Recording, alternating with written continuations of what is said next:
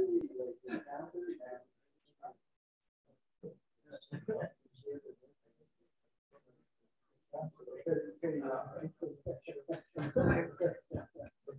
maybe that was maybe Jean-Pierre. I don't know. That was... So where is he? Is he here now? Jason? Yeah. No, he's sick. He's sick. Yeah. I have one other announcement before we start for people who are here. We're going to do a Sanka set at 3720 Park with a small group if you want to come. It's the Black Rose office, 3720 Park, the 80 bus or the 129 from Place des Arts. You're welcome to join us. There'll be some wine and little snacks. Yeah, so feel free to come by after this.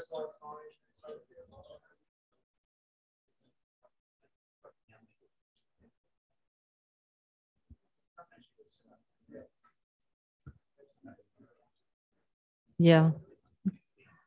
All right, folks. Thanks, everybody. And to the folks on Zoom, hello, welcome. Good afternoon to everybody. Welcome to the launch of a Citizens Guide to City Politics, a book that explores the future of Montreal's citizens' movements at a moment defined by the threats of pandemic, austerity, housing speculation, and insecurity, and racism.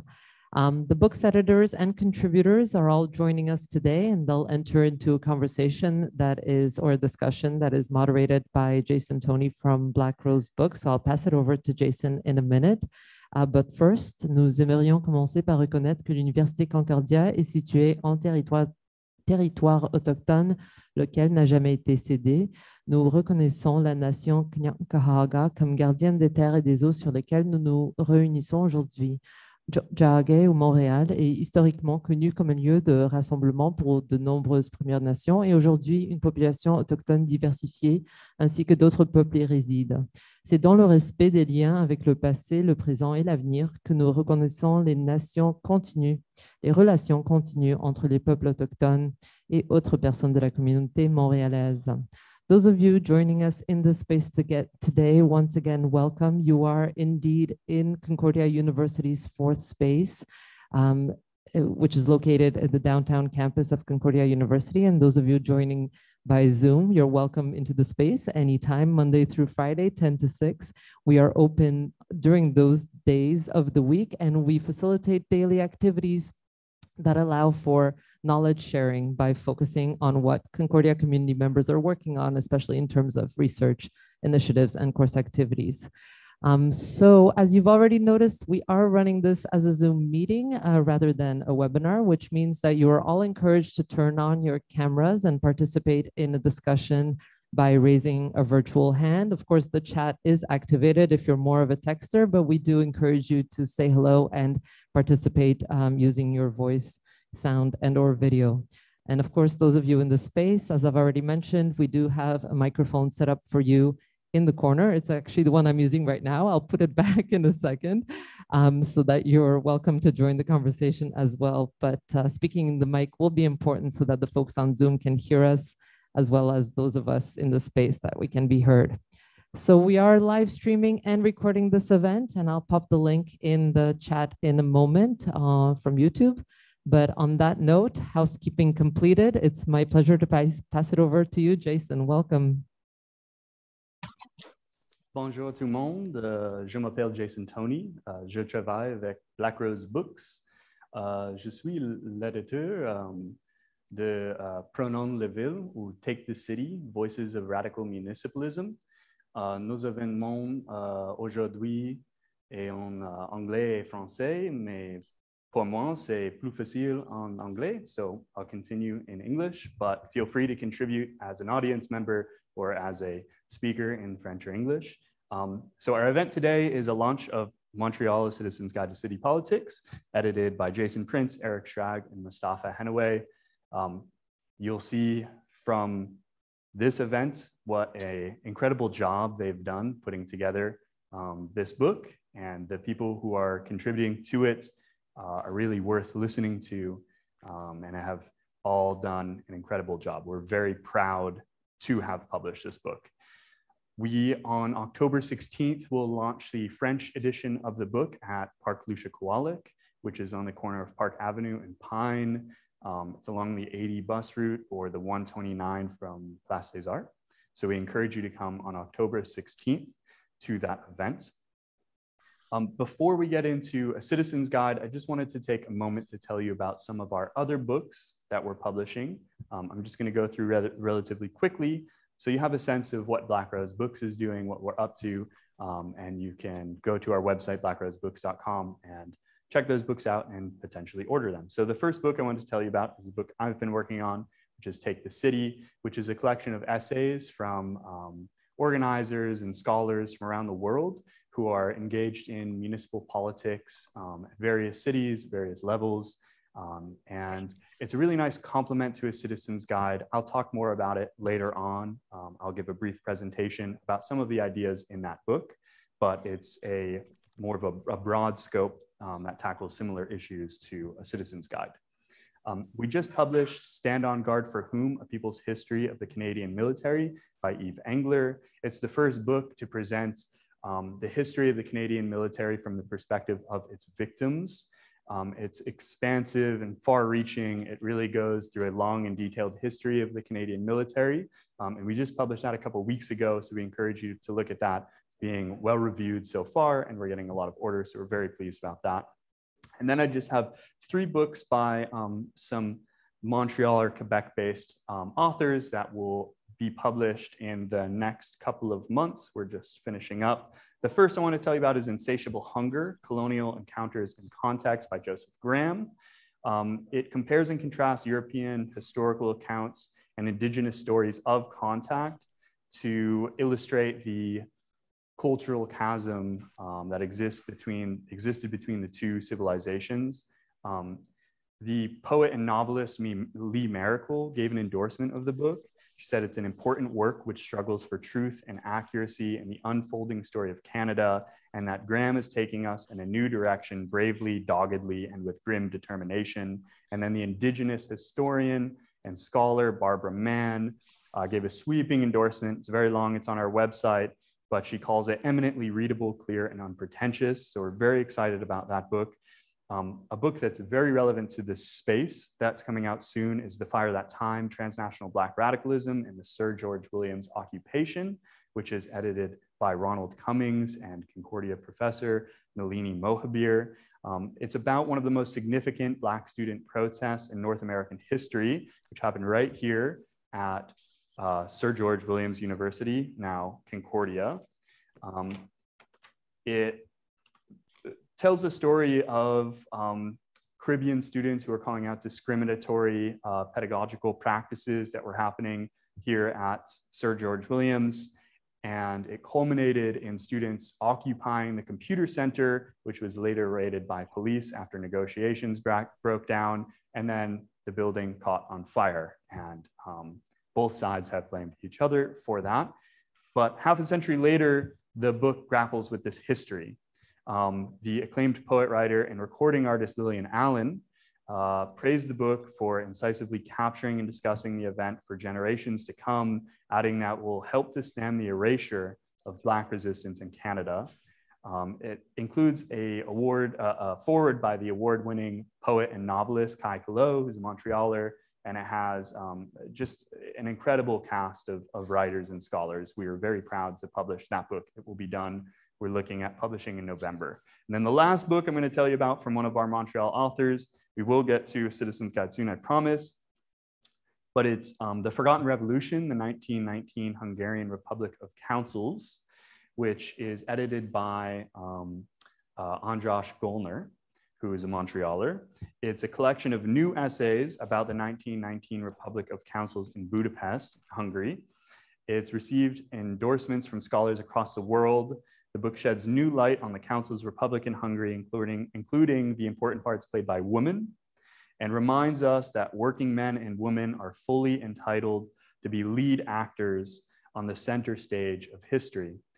It's an incredible work that I think relates very closely to the topics we'll be discussing today. It's a historical event that has not been widely studied. It's sort of been cast aside in history. So András's book really digs in and re-examines the whole history. So with all of that, you can find all those books on blackrosebooks.com, along with 50 years of other books and a whole assortment of new books that are about to come out. So I encourage you to check those out. We have a new site. The ordering is much better than it used to be. We're still refining the shipping, but it's gotten much, much better and people seem to be happy. So blackrosebooks.com. Now, today we're here to discuss A Citizen's Guide to City Politics. It's dizzyingly comprehensive. I just reread the book again and was just astounded by how complete it is. It's a really strong book. So I want to just take a moment to congratulate the editors again and just say what an outstanding job. The feedback from readers we've been getting has just been amazing. Feel free to clap. So Mostafa, who's sitting next to me, you can't see on camera, will be speaking about the book. Eric is in the audience, Eric Shragge, and Jason Prince unfortunately couldn't be here today. He's a bit under the weather, but I'm sure he's here in spirit. I wanted to just take one other moment to thank people like Pat Gannon, Clara Swan Kennedy, Dimitri Rousopoulos, all the people in the background to help make this book come to life. I'm sure the editors have a whole series of people they'd also like to give recognition to, and they have in other spaces, but it's a really great group who pulled this whole thing together. So I'm ready to have this conversation about the future of our city and its history. And I look forward to listening to all the contributors. I'm going to pass it off to Mostafa Henaway, who can go ahead and take it from here.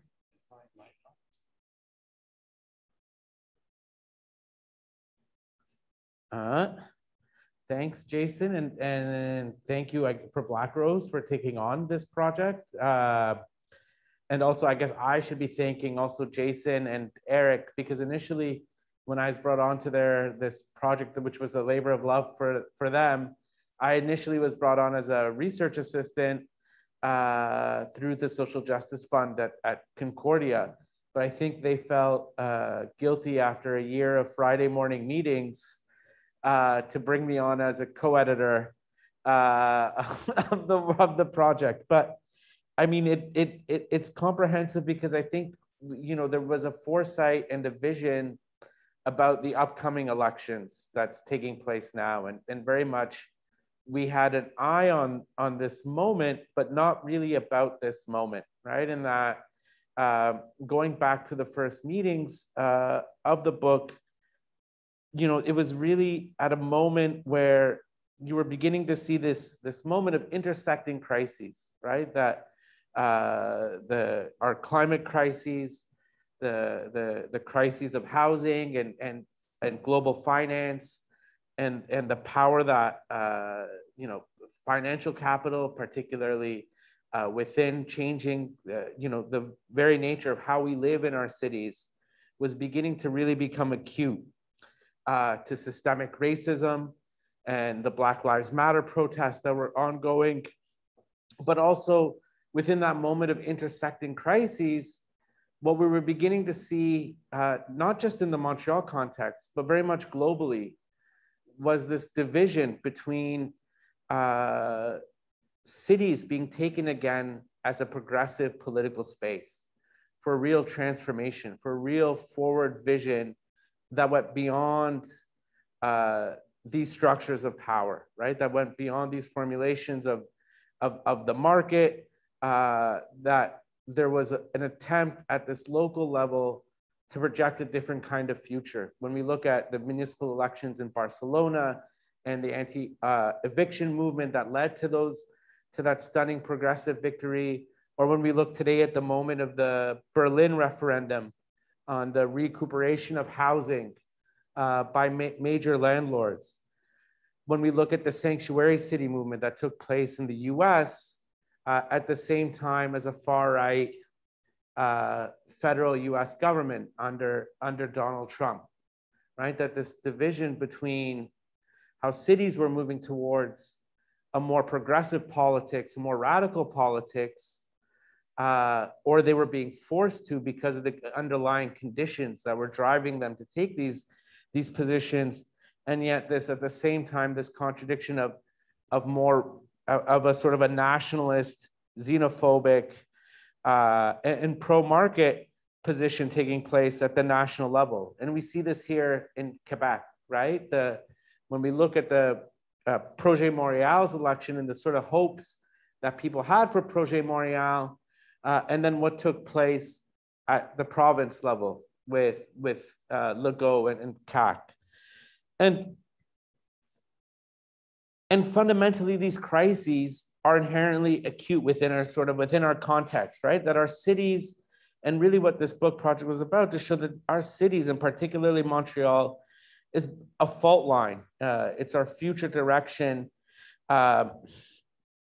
And despite all of the excitement and despite all of the challenges, it's in this context that we kind of have to view urban municipal politics, that it's not about looking at the divisions between parties or between politicians, between Coder or between Projet Montréal, that we have to look at the underlying tensions and the underlying struggles of power that are both global and local that are shaping our city. And in that way, when we're better situated, we can better understand how to actually change our city. How do we actually take our city, and how do we actually begin to undo and actually challenge the kind of the crises that we face, right? And it's fair to say in the situation in Montreal, that it goes beyond election cycles, right? And in a way, our very structure of our cities, it's easy to say that, gentrification is a force to subsidize increased policing because of the way municipalities are funded, right? And that unfortunately, the city of Montreal relies heavily, because of the lack of autonomy, relies heavily on property taxes, right? Which fundamentally undermines the right of renters, the right of poor people, the right of local residents to actually have power, democracy over their communities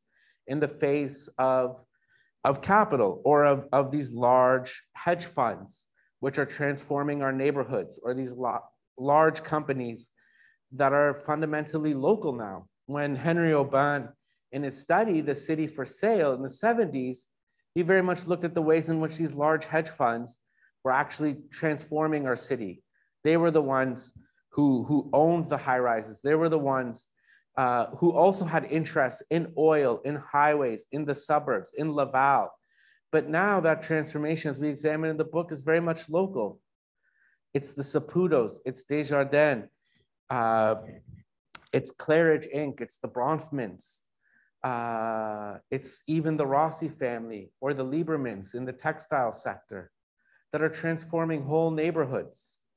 When we look at the struggle over the Peel Basin or the struggle over now the Triangle, the divisions in our city are becoming clear, right? One only has to go to mountain sites to see that. One of the poorest working class neighborhoods in our city is now standing next to an unending sea of condominiums where people are being forced out, or in places like Park X. And that question is, what can we do to change that situation? How do residents actually fight? How do residents actually organize? And fundamentally, who is in control of that situation? And no matter whether parties, what their line is, on the question of housing, they're beholden to the golden rule that the only revenue that the city has is property taxes. So they will always support a kind of a market that actually pushes against people's needs. And what's our largest expenses as a city? It's public security and it's debt obligations. So the logic within our municipal politics don't allow for any solution within that cycle, the issues that communities really face. And so this book and this book project is really about thinking about those struggles of power and looking at the city of Montreal through that lens, through both capital, through the multinational corporations, through finance, through public pension funds, through hedge funds now, such as Cogir or Fiera Capital, which are transforming our city, but to the rich struggles of people's, of communities, whether it be in Montreal North whether it be in Park Extension, whether it be in Milton Park, whether it be in Point St. Charles, which are all covered and examined in the book. But then we have places when we see what happens when there is no struggle and what happens, like Chabanel, which is covered also in the book. Because when there isn't that contestation, that transformation takes place and there's no democratic oversight. And so really this book is a rich sort of overview of those issues beyond the election cycles and beyond politicians and political parties, and calls to attention really the structural issues at play and how can we transform our city to meet the needs of our residents. And that this local fight is really about tackling the global issues that we face. While they manifest themselves locally, we're not alone in these struggles, right? These are struggles seen across cities all over the world. And so fundamentally, this is about not just making our city a nicer place, but this is about a kind of a vision of a society we want, right? Are we going to, what's our relationship to the climate? Very much fundamentally ties, what does our transportation look like? And who's going to control that transportation? Are we going to live in an equal society? What does that mean in terms of how we treat working people and how working people organize, or how housing is organized for its residents, right? And how do we deal with the question of racism? So what's the role of policing in our cities? So really this book is a breadth testament to not just theory or the abstract issues, but really concrete examples. And, you know, Robin Maynard's contribution to the contribution by people in Hoodstock around racism, Chris Curtis, who isn't here in the interview with Nakusat, discussing the issues of the indigenous urban population, Eric Pignot's contribution on the indigenous history of this place is really breathtaking and comprehensive, but then also the contributions on climate by people like El-Khoury, who's going to be speaking. So it is a wonderful work, and it's not meant just for these elections. It's a way to us to think about what do we do outside of these elections and what do we do after November the 7th? That's the key moment for this book to think through. So I'll leave it at that as an introduction. And one of the things that we're going to be doing is we have a number of the actual contributors with us here today. So we're going to be doing something called Pecha Kucha, which is a 3-minute cycle, and where actual contributors will discuss their contributions in the book. And this way we'll be able to have a more broader discussion with everybody afterwards, with not just the editors, but with also all of the contributors, because it's their work. We might have set the framing and the context, but it was all of the people who contributed chapters who really made this book come to life and gave it the breadth that it has. So it's really not just about our work, but people's contributions, both in practice on the ground, but also in their writing in this chapter. So I think we will. Yeah, so I'll go ahead and read out the order, and people who are going to contribute on Zoom can do so. And then as it's your turn, you can sit at one of these 2 seats and use the microphone. So I'll let Mostafa take it in a second, but I'll read the list. So it's Linda Gyulai, Rantisi, Joey El-Khoury, Cheolki Yoon, Patrick Barnard, Jean-Pierre Racette, and Rashidia Marine. Oh, she's not here in spirit.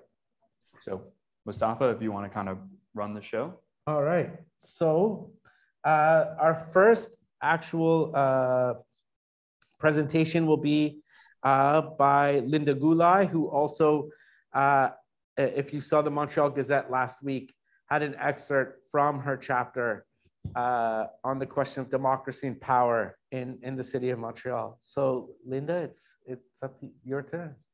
Hello, good afternoon. Thank you for having me. I'll start in French. Ça fait presque 20 ans que les municipalités de l'île de Montréal ont fusionné. tout comme dans d'autres régions du Québec. Et ça fait presque 15 ans que le conseil d'agglomération a été créé à la suite des diffusions en 2006. Alors, certes, ces événements ont changé le paysage politique, mais qu'est-ce qu'ils ont changé au niveau de la démocratie et la participation citoyenne et la gouvernance? Et la réponse, d'après moi et mes recherches, c'est pas grand-chose. Les décisions se prennent de la même manière qu'avant, les fusions. On parle un peu plus de la transparence grâce à la diffusion sur des réunions du conseil municipal, notamment sur le web. Le gouvernement du Québec a accordé le statut de métropole à Montréal 2 fois dans les derniers 20 ans. Mais il n'y a pas forcément plus de consultations publiques qu'avant ou plus de recours pour les citoyens, des échanges avec les élus. Les conseils d'arrondissement tiennent leurs rencontres physiquement plus près de leurs concitoyennes et concitoyens, mais proximité et transparence n'égalent pas la démocratie. So I would say the most substantive and substantial change in the last 20 years is something that wasn't even ever discussed or presented as a stated objective. What we have is more power. Most power in Montreal is concentrated in the hands of the mayor, any mayor, whoever occupies the office. This is mainly because the mayor now, since the mergers, unilaterally appoints and fires all members of the City Executive Committee, which is the top decision-making body at City Hall. It's a quirk of the Montreal political system. And the Executive Committee, in turn, makes most decisions for the city, at the city level anyway. The first party program that was adopted by Projet Montréal after its creation in 2004 promised extensive democratic reforms and electoral reform. But over the years, that democracy plank has shrunk and to basically a few promises. And even those promises have yet to be implemented, such as restoring an elected mayor of Ville-Marie Borough, because citizens of the borough were stripped of the right to elect their mayor, their local mayor, and 2 of their councillors in 2008. So there's no other party that's come along promising democratic reforms. And so we find ourselves in another municipal election campaign, and no candidate is forcing a debate on the fundamental issue, I think, of the place for citizens in decision-making in Montreal, in the city. So the question really for me is, are Montrealers content with having a say once every 4 years, basically, on how their city is managed? Thank you so much, Linda, for the great, and within the time, and also a great contribution, thinking through the question of how power is actually exercised within the city. So our next contributor is Norma Rantisi, who contributed a chapter on the redevelopment of Chabanel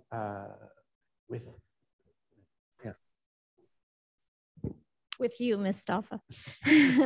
So this is a co-authored chapter that I'm discussing. I don't know if you can hear me okay with this. Okay, so it's on Chabanel. And basically one of the things we're interested in looking at in this chapter is the redevelopment of Chabanel. Chabanel was a place which is in the northern part of this island that was the heart of the garment industry for the second half of the last century, for a good part of it. And with outsourcing, globalization, trade liberalization, we saw a major hit in this neighborhood, in this district, with a lot of vacancies occurring. And so this, of course, piqued interest in redevelopment prospects. And so this is something we were looking at in terms of also what were the city's kind of priorities and orientation in regards to this area. In 2004, there were discussions of the master plan, and we start to see groups like the Montreal Chamber of Commerce having a key interest in the area and in promoting activities that can heighten the city's competitiveness and that could generate greater wealth. And we start to see, of course, real estate capital entering in to fill the void that industrial capital leaves. And we see industrial capital itself moving into real estate, as Mostafa mentioned, the Liebermans, the owners of L'Amour Inc., investing in real estate. And what we see in terms of the city is basically creating or facilitating the conditions, making the space ripe for new investment. And the question is, new investment for what and in whose interests?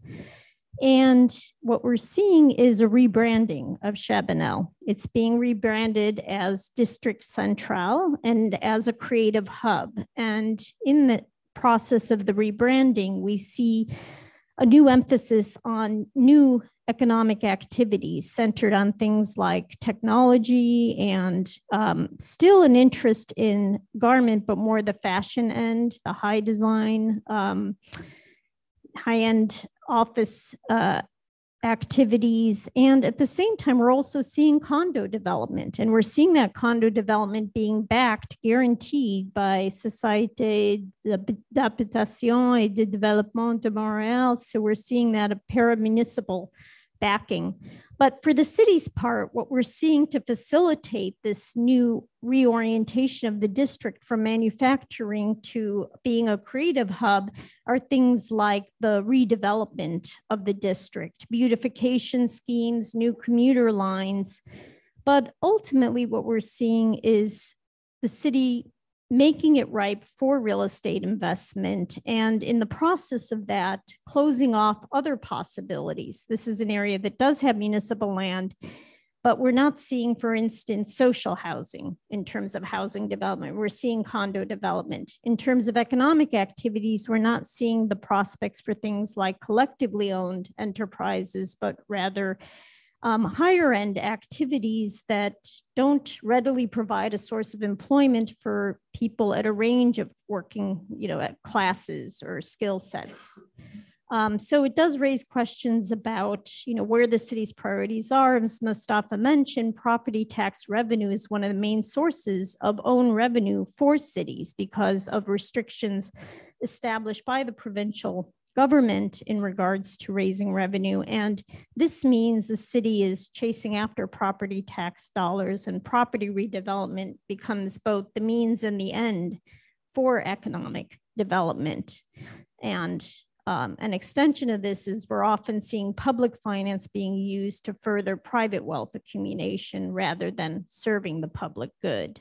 And so I think keeping our eyes on places like Chabanel that has that points us to where the city's priorities are can raise important questions and for resisting kind of planning for real estate versus planning for people. Thank you very much, Norma. And it's also an incredible contribution in a place that doesn't make it onto the radar of many people's vision of the city. So our next la prochaine porte-parole, c'est El-Khoury, va parler en français sur son contribution sur la question du climat et la coalition de climat de Montréal. Merci beaucoup, Mostafa. Joey. Merci beaucoup. J'avais planifié de faire ça en anglais, mais c'est correct. Je vais y aller en français. Ça va diversifier le bilinguisme. Alors voilà, j'ai été invité à participer à une contribution, un chapitre de contribution à ce livre-là grâce à mon implication dans la coalition Climat Montréal depuis 2015 et le fait que j'ai fait ma recherche d'études sur le rôle de la société civile dans la transition des villes vers la carboneutralité. Alors, je me suis intéressé au contexte montréalais. Et puis, c'est sûr qu'à travers ma participation sur plusieurs années avec la coalition Climat Montréal, j'étais à l'affût de ce qui se passait aujourd'hui à Montréal en termes de mouvements climatiques, en termes d'enjeux environnementaux, mais ça me prenait aussi de regarder un peu en arrière pour mieux comprendre d'où venait Montréal en termes de politique environnementale les dernières décennies. Et c'est ça que je relate un peu au début du chapitre. Et ce que j'ai trouvé intéressant, c'est que le plus que j'apprenais sur l'histoire environnementale de Montréal, le plus que je réalisais que c'est comme si à chaque étape, à chaque nouveau mandat d'un gouvernement municipal, il y avait toujours cette promesse d'une ville écologique. que ce soit à partir de 87, quand il y a eu le protocole sur la protection de la couche d'ozone, qui a été quand même quelque chose un milestone, si je pourrais dire, dans le mouvement environnemental. Que ce soit avec les différents maires qui se sont succédés, il y avait toujours comme cette promesse de faire de Montréal un leader environnemental au niveau de l'Amérique du Nord et au niveau du monde, je dirais. Mais c'était comme si cette promesse n'arrivait jamais à naître. On était toujours plus proche, mais jamais on était capable d'atteindre cette vision, de matérialiser cette vision d'une ville profondément écologique. Et aujourd'hui, c'est devenu plus que jamais fondamental, n'est-ce pas, de réaliser cette ville écologique-là, parce qu'on est face à la crise climatique, on est face à l'urgence climatique. Ce n'est plus une question de un nice to have, mais créer la ville écologique aujourd'hui est devenu un impératif. Alors, c'est sûr que le dernier mandat de l'administration municipale a été beaucoup accaparé, bien sûr, avec la pandémie. On peut voir qu'il y a des choses très intéressantes qui ont été concrètement réalisées, comme par exemple au niveau du rêve, le réseau Express Vélo. Il y a un bon plan climatique qui a été travaillé, mais encore une fois, il y a ce risque qu'on voit des nouveaux plans arriver, mais que comme dans l'histoire environnementale de Montréal, ces plans-là ne restent que des plans qui ne se concrétisent pas, qui ne donnent pas naissance à cette ville écologique-là, qui est toujours à portée de main, mais qu'on n'arrive jamais à réaliser. Il y a des grandes questions quand même de ressources mises à disposition d'un plan climatique. Les budgets ne suivent pas, les ressources, ce n'est pas très clair. C'est qui est responsable de quoi? Quels sont les timelines par lesquels on doit réaliser certains objectifs? Fait qu'il y a encore un gros travail à aller faire pour donner plus de profondeur aux stratégies climatiques dont se dote la ville de Montréal et surtout comment on va traduire un plan climat au niveau, je dirais, hyper local, au niveau des arrondissements. Comment ça va prendre racine, cette transition socio-écologique? Comment est-ce qu'elle va prendre racine au niveau des arrondissements? Encore une fois, on voit ces dernières années un mouvement de la société civile très effervescent, mais encore, on n'est pas au point où on devrait être, je dirais, encore une fois, par rapport à l'urgence et à la crise climatique. Alors, c'est très important de se penser pour les années à venir, comme tu mentionnais, Mostafa, au-delà des élections. Ce n'est pas juste une question de qu'est-ce qu'on doit faire d'un point de vue environnemental, quelles sont les actions à poser, mais c'est surtout quelles sont les actions qu'on doit arrêter de poser, quelles sont les choses à arrêter de faire, qu'est-ce qu'on ne doit pas faire. Il y a beaucoup de nouveautés, d'innovations, de choses qui sont prises pour acquis comme quoi elles devraient se concrétiser. Mais encore une fois, on doit se poser la question, est-ce que c'est parce qu'on peut qu'on doit nécessairement toujours aller dans cette, je dirais, comment dire, une fuite de l'avant au niveau technologique? Alors, il y a des choses à arrêter de faire, des choses à ne pas faire, des choses à faire. Et fondamentalement, au-delà des politiques publiques que la ville de Montréal adopte au niveau international, au-delà des déclarations, je dirais, ce qui est très important, c'est que la ville reste un territoire d'expérimentation, de résistance pour la justice climatique. Et effectivement, comme le livre l'apporte, c'est de réfléchir ensemble au-delà des structures institutionnelles, au-delà des cycles des élections. C'est quoi qu'on doit faire au niveau hyper local pour amener cette résistance-là et créer une ville écologique qui soit profondément basée sur la justice sociale. Alors, c'était vraiment un plaisir de participer avec ce chapitre-là et merci encore une fois. Merci beaucoup, Joey, pour son chapitre. C'est vraiment intéressant pour la politique de climat à Montréal. Le prochain porte-parole, c'est Cheolki Yoon, qui est une militante avec le Centre de travailleurs immigrants, c'est qui fait le chapitre sur la question de ville sanctuaire et le loup pour le statut pour les immigrants ici au Montréal. Merci. Donc, avec ce chapitre, j'aimerais avoir une réflexion sur ce qu'on peut faire avec la ville dans les enjeux variés. Donc, ma réflexion est basée sur les expériences du Centre de travailleurs immigrants autour de deux enjeux, donc deux campagnes différentes, un pour la hausse du salaire minimum et l'autre, ça c'est la protection des personnes sans statut d'immigration. En fait, nos luttes, on était au début initialement donc, influencés par les succès aux États-Unis. Donc, par exemple, avant, les différents États prennent une position pour la hausse du salaire minimum. Déjà, plus de quarantaine de municipalités ont adopté une position pour la hausse du salaire minimum municipal à $15 et ensuite pour la protection des personnes sans statut d'immigration. Donc, plus de 160 villes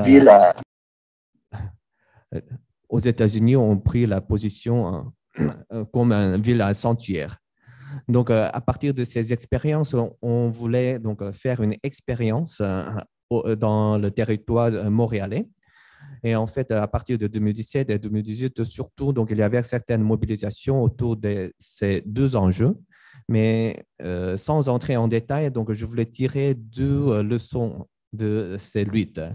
D'abord, comparativement aux États-Unis, les villes au Canada ont des compétences plus restreintes. Donc, par exemple, le salaire minimum, ça c'est la compétence du gouvernement provincial et aussi le statut d'immigration, c'est plutôt le fédéral partagé avec le gouvernement provincial, mais ce n'est pas la municipalité. Mais il y a quelque chose que la ville peut faire. Mais au-delà de cette compétence administrative, en fait, donc il ne faut pas oublier la ville est un acteur politique devant sur la scène politique vis-à-vis du gouvernement provincial ou fédéral. Donc, malgré la compétence limitée pour le salaire minimum, la ville de Montréal a pris une résolution et sortie dans les médias pour appuyer et demander la hausse du salaire minimum. Donc, basée sur la mobilisation unie à Montréal. Et aussi pour la protection des personnes sans statut d'immigration, la ville a pris certaines mesures de protection malgré les limites, mais donc, il y avait une position prise et mesures mises en place à partir de la mobilisation de ces citoyens et citoyennes, des personnes de résidents de cette ville. Et la deuxième leçon, ça c'est dans une perspective de mobilisation parce que c'est plus tangible et plus accessible. Par exemple, il y a des séances de conseil d'arrondissement donc ouvertes à la participation de leurs résidents. Donc, les gens peuvent y aller. Donc, on a mobilisé la participation dans ces séances et aussi rassemblement devant l'arrondissement, le bureau d'arrondissement, mais aussi l'hôtel de ville. Donc ça peut donner un effet plus tangible pour les participants de ces luttes. Donc, si on peut bien combiner le front municipal avec d'autres fronts vis-à-vis de différents paliers de gouvernement, donc ça peut donner plus de force pour les participants. Donc, ça, c'est ces deux leçons que je voulais souligner avec ce chapitre. Merci beaucoup. Merci beaucoup, Cheolki, pour cette contribution et aussi donner l'exemple, le bon exemple local de lutte pour le salaire de minimum aussi pour la ville sanctuaire. C'est la prochaine, c'est vraiment dans le même sens de El-Khoury, mais les luttes vraiment pour le climat ici ou pour l'espace vert à ville au Montréal. Patrick Barnard, whose contribution, not just in this book, but everywhere about protecting our green spaces in the city of Montreal. So welcome, Patrick, for your contribution. Well, thank you very much. My goodness, that's warm and kind. Alors, je vais enlever cette affaire-là. Je vais parler en français et en anglais. Alors, j'ai écrit un chapitre ici qui s'appelle en anglais, je dois voir, hein, Despair and Hope, a Story of Montreal's Natural Spaces. Ça veut dire l'histoire des espaces naturels sur l'île de Montréal, le désespoir et l'espoir. Et ça touche sur le paradoxe central de Montréal quand on parle des espaces naturels. Montréal, c'est le champion canadien de l'étalement urbain. C'est le travail du professeur Yeager, ici à Concordia, qui a montré cette réalité-là. Et le Canada a perdu 90% de ses milieux humides, Montréal aussi.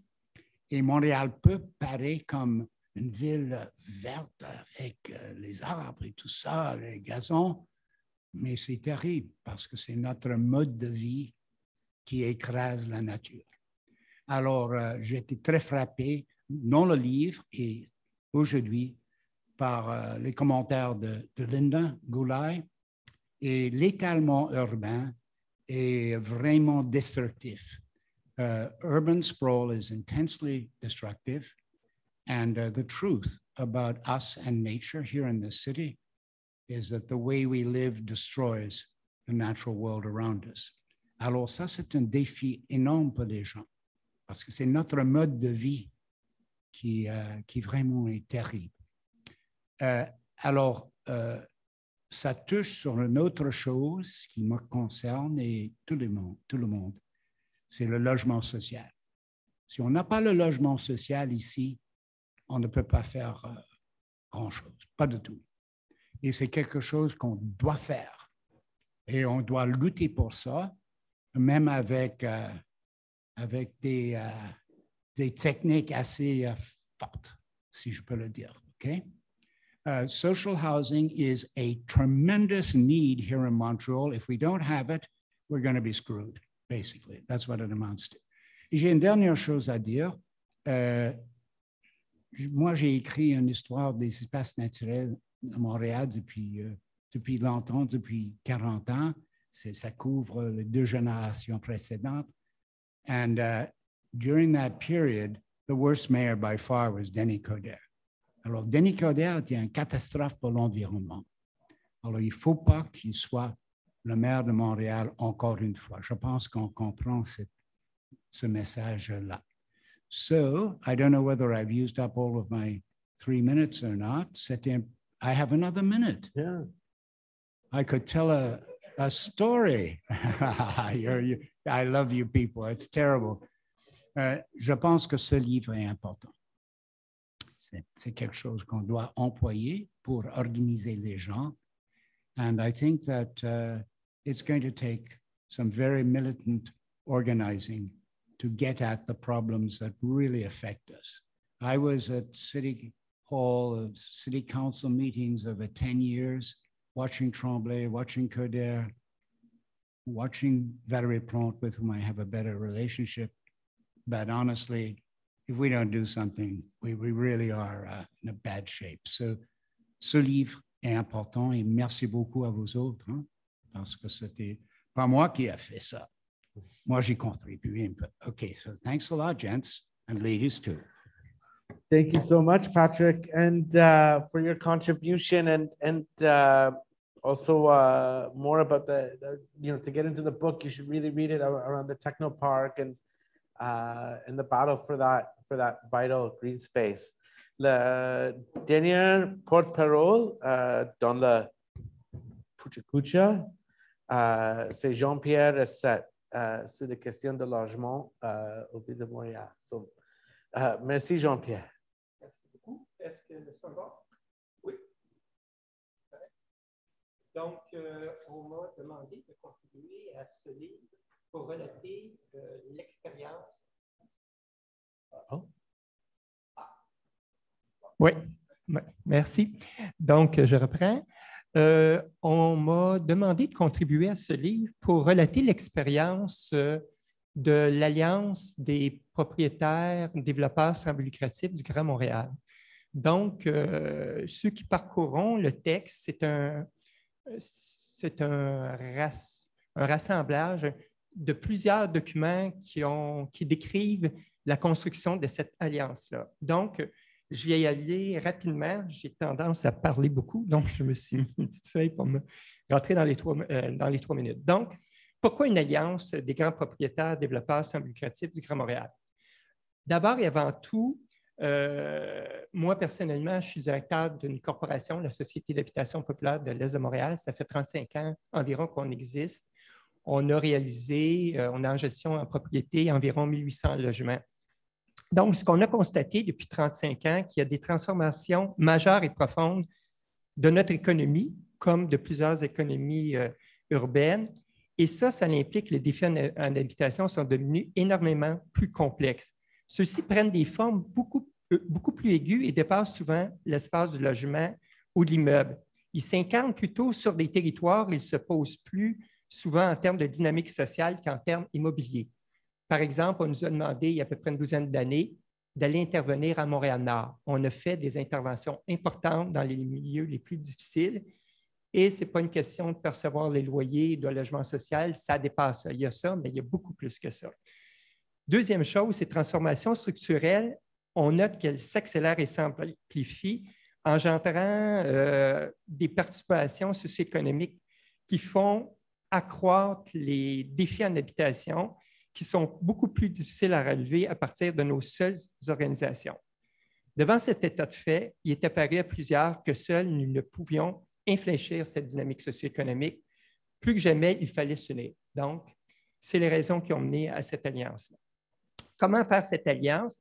On a d'abord créé un espace d'innovation et de collaboration stratégique et opérationnel entre propriétaires, développeurs, sans but lucratif et en collaboration avec les autres acteurs de développement sur les territoires où nous intervenons. Donc, on a travaillé avec le chantier d'économie sociale, avec le TIES, avec les principaux acteurs en habitation.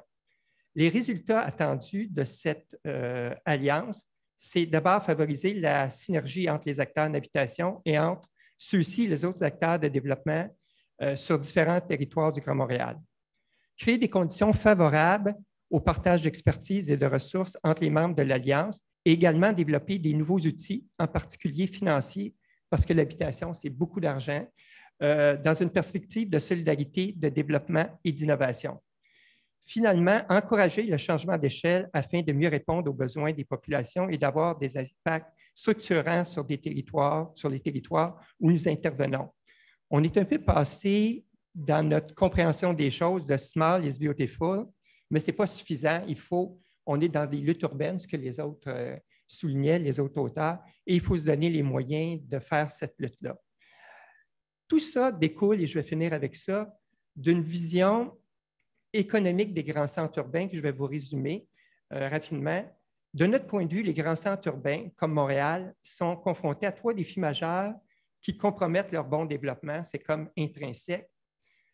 D'abord, les centres urbains créent énormément de richesses, mais également créent énormément de pauvreté et d'exclusion sociale qui ne se répartissent pas également sur le territoire. Ce qu'on sent dans certaines zones, et ces zones-là se détériorent et compromettent le bon développement des centres urbains, ça génère des tensions sociales.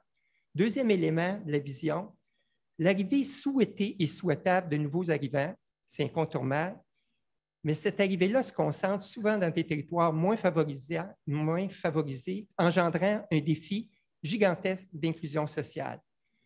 Cette inclusion sociale, pour nous, est incontournable afin de construire un vivre ensemble solidaire, inclusif et riche de sa diversité.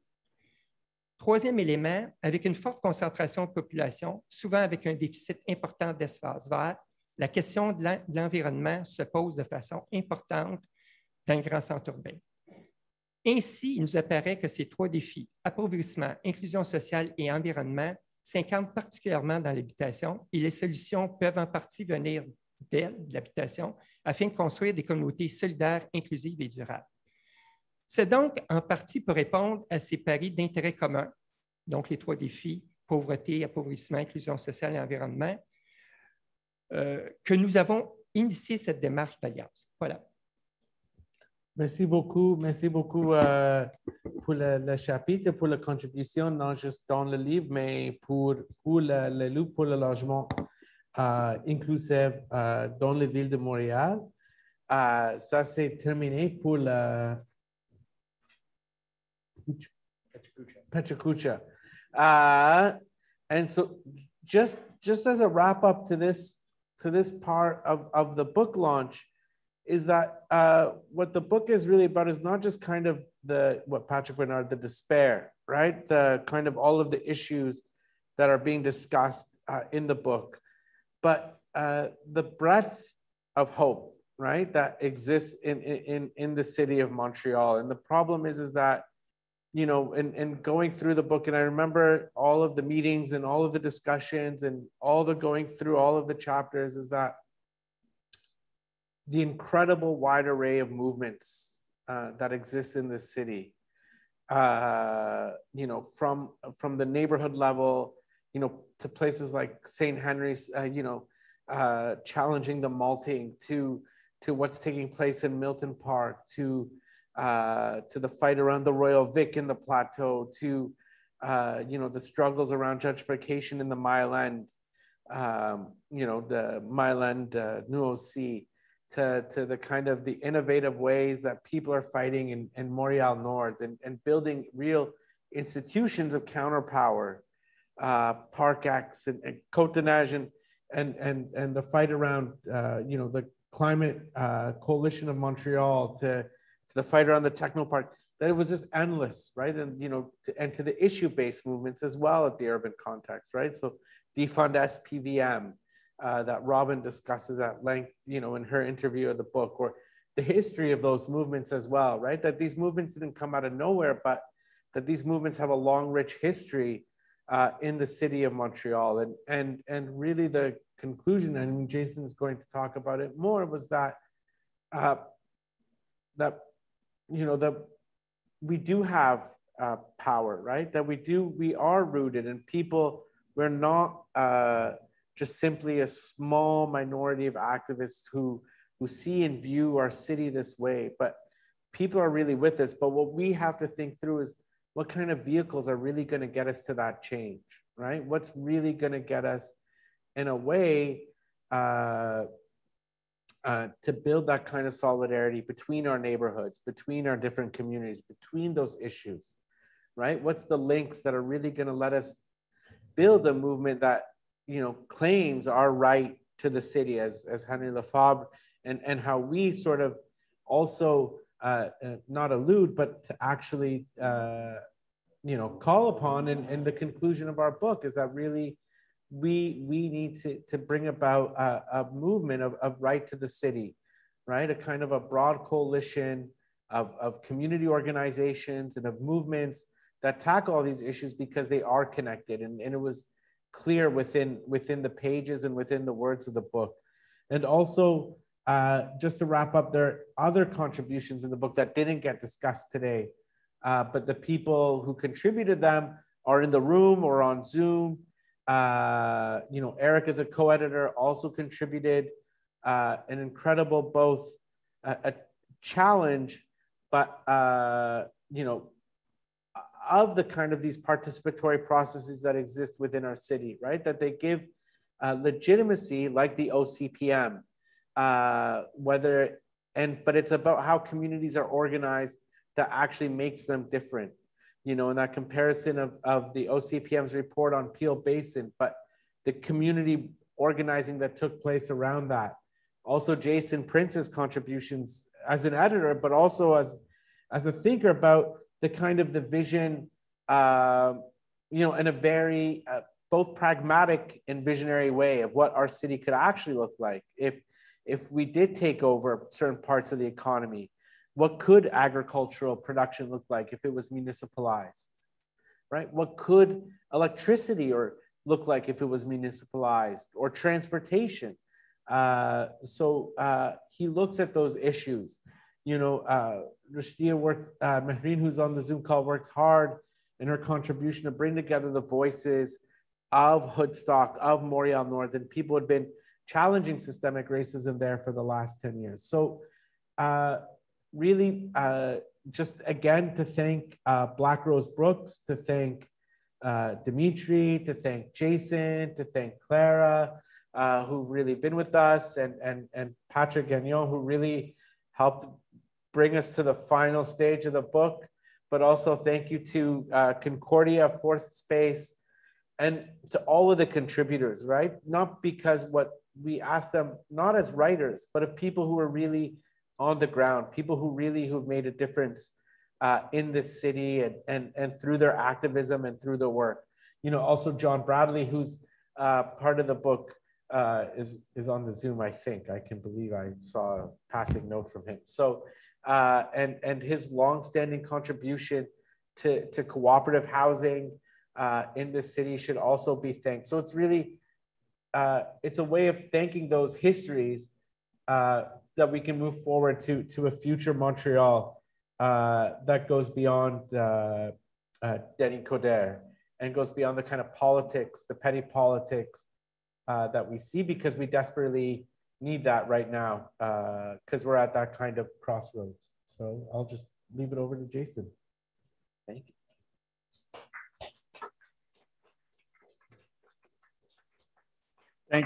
Thank you, Mostafa, and thank you to everyone who participated in that Pachacucha.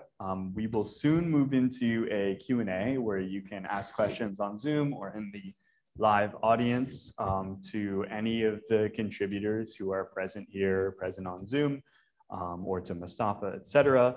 But before we go into the Q&A, I was asked to give a presentation that brings my book that I edited, Take the City, into the conversation. I believe it was asked that I touch on the global crises that cities face. And I started to prepare some notes on that topic, but it struck me that most of the people here listening will be very familiar with these crises, the crises of neoliberalism, the ones that we face here in Montreal and cities across the world. So instead, I just wanted to go through some of the victories that we see in other cities. And then bring it back to Montreal. And these are examples that are discussed in Take the City, Voices of Radical Municipalism, but I think they really relate to many of the things that have been said here today and relate to the issues here in Montreal. So the first thing that I wanted to talk about is there are many remarks made today and in this book and in any organizing circle in Montreal about social housing. And I think looking back historically, for me, one of the brightest models of social housing was in Red Vienna. From 1918 to 1934, there was a municipal administration in Vienna that pioneered a new style and form of social housing that I think we can still learn a lot from today. It was a socialist administration. It was largely inspired by the field of Austro-Marxism, which would have a significant influence on the economist Karl Polanyi and many other notable thinkers from that region. But in Red Vienna, the municipal administration passed a luxury tax on all luxury goods, and that included things also like private apartment buildings for landlords, etc. And what they did is they reinvested this money into social housing. Now, the most famous building from this time period is the Karl Marx Hof, which was a massive, I think it's still to this day, one of the longest social housing developments in the world. Has a giant statue of Karl Marx out front. And it was revolutionary because it was not sad and miserable housing for poor people. It was a good place to live. It was highly affordable. It had daycare centers. It had nursing stations. It had courtyards. It had all of the kinds of activities that you would like in a city that make life better. Not only that, but this program resulted in the average rent for a citizen of Vienna at this time only being about 3% of a working person's income. Now compare that to what we face today. Typically, you're aiming for 30% of your income, and they say that's what you should go for. We're talking about 3%, and that had a liberatory effect on the city. I mean, Red Vienna at that time was a good place to live. And there was quite a bit of freedom. And Karl Polanyi himself said that he never felt more free, and he thought there was no better city in history than Vienna during that time. Now, to wrap up on Vienna, one of my favorite symbols of the city is that on all of these social housing buildings, which many of which still stand today, and the legacy still lasts to this day, the buildings would be inscribed.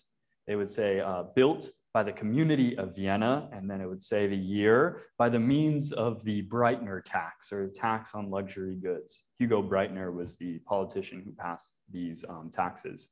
And they were proud of that. And I think there's still a lot we can learn from Vienna. It was a city-state in Austria, so it had special powers around taxation, quite different from what we have here in Montreal today, but some of those powers are being advocated by certain groups and individuals, have in the past and are coming up again.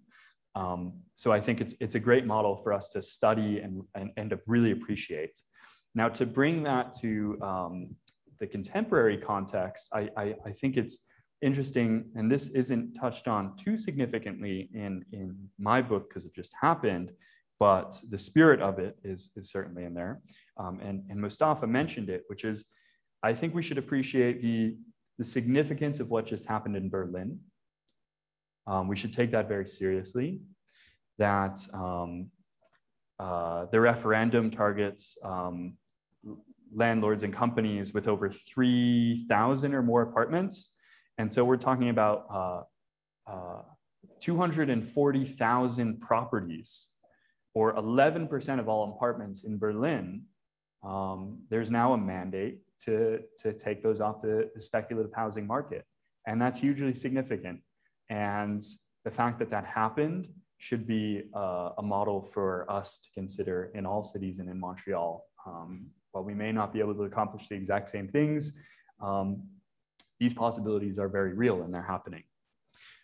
To take on a different aspect of what we're talking about here today, I wanted to bring up some examples that are there in Take the City that are relevant. So I wanted to talk about council democracy, what Hannah Arendt calls the lost treasure of council democracy. There's a lot of talk about the rich history in Montreal of community groups in various neighborhoods having a huge influence on city politics, and that being something that we should strive to enhance, and their efforts around the city to have more citizen assemblies with decision-making power over their neighborhoods.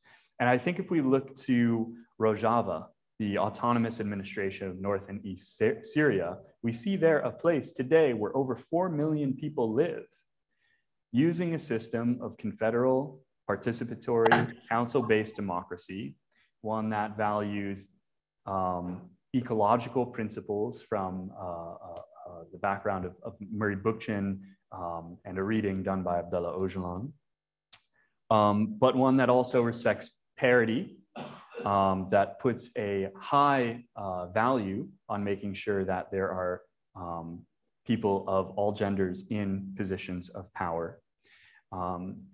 And this model is quite successful. It's been going on for years, and it's constantly challenged and suppressed.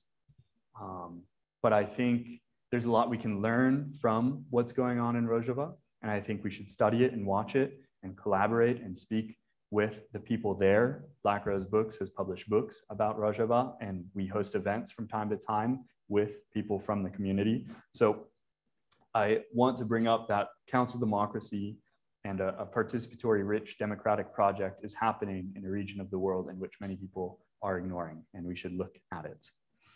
And in the North American context, I just also want to note what's happening in Jackson, Mississippi with Cooperation Jackson, which builds worker organized and owned cooperatives that contest the influence and power of capital at all levels. And what Kali Akuno and Sacagawea Hall have accomplished there with their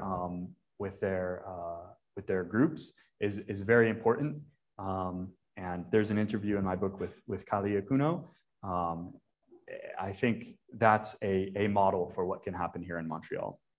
So I think there are a lot of different historical and contemporary examples for us to look to for inspiration in various contexts in which are brought up in the Montreal book. And I think we should pay attention to those and take the best of those examples and look towards those victories and those wins and see how we can implement those kinds of things in our own city. If you want to learn more about those things, again, Take the City is a great accompaniment to the Montreal book, I think, and there are great writers writing about these things.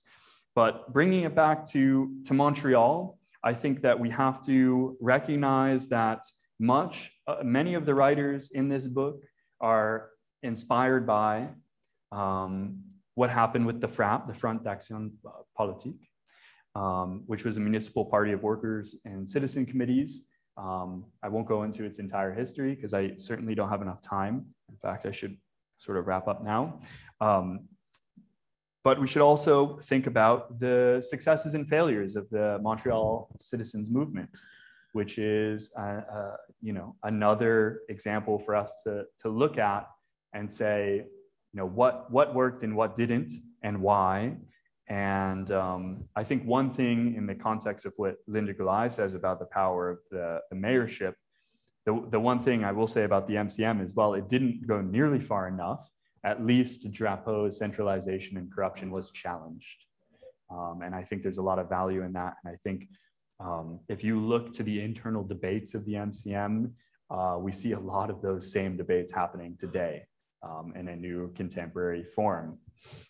So yeah, I know that the editors and myself are involved, and Claudia just posted about it, so I'll mention it. In Prenons la Ville, Take the City, the political project we have going on here, we are trying to build a common front, a coalition of community groups to try to unify our voices and to really push in an extra parliamentary sense for a lot of the things that are being discussed in this book to transform this city meaningfully.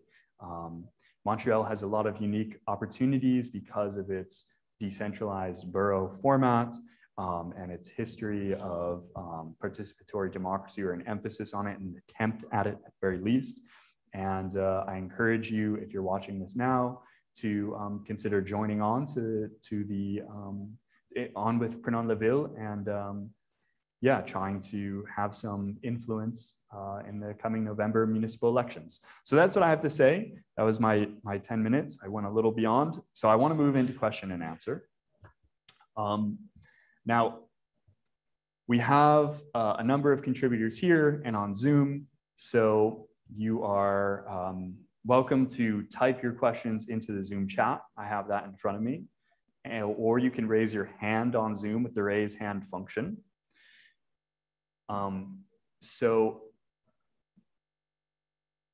I was going to start with, well, actually, we have an in-person question. Why don't we do that? Dimitri, do you want to come to this microphone?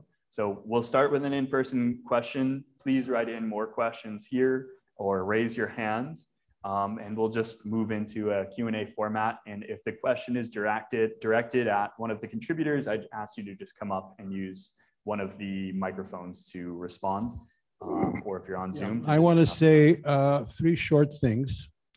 First, after this event is over, there is an important, equally important event, which is a 5 à 7. And I recommend that you come because I chose the wine. It's at 3720 Avenue du Parc, not far from here. Mostafa knows it like the back of his hand. So do I. Second thing I want to say is, when I went through this book, I did something that I never did before. And I remind you that I've been around Black Rose Books since 1969, when it was founded. I called up one of the co-editors, Eric Shragge. And I said to Eric, I'm very proud to have published this book. It's really very, very, very good indeed.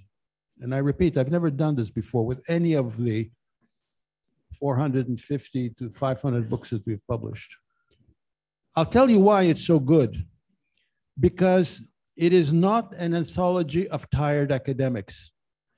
It is an anthology of real active people who are concerned about the social issues and the political issues and the economic issues of our city and cities in general. And that's what's significant about it. That's what's extremely significant about it. But it has to be a building block towards something larger. Okay? Books can help, but books are not ends in themselves. And the last thing I want to say is that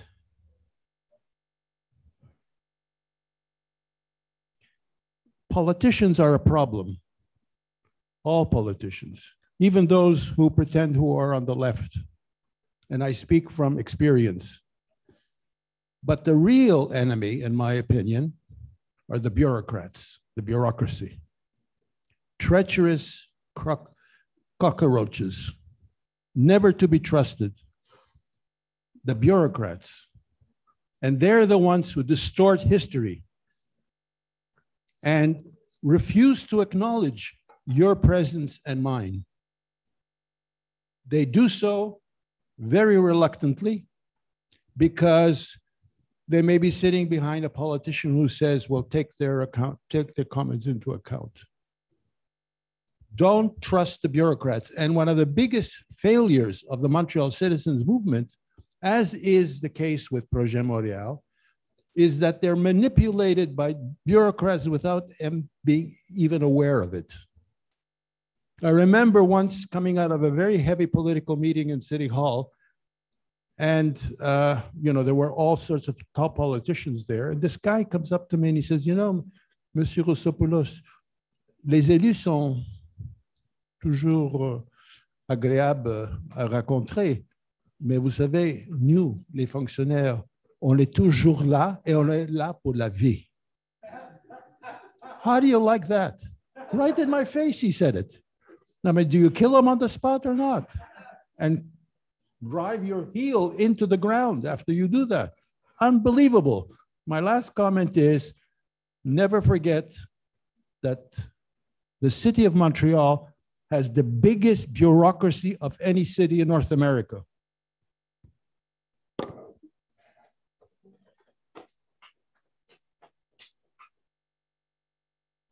Thank you, Dimitri. Is there anybody who wants to have any kind of response to that? No, okay, fair enough.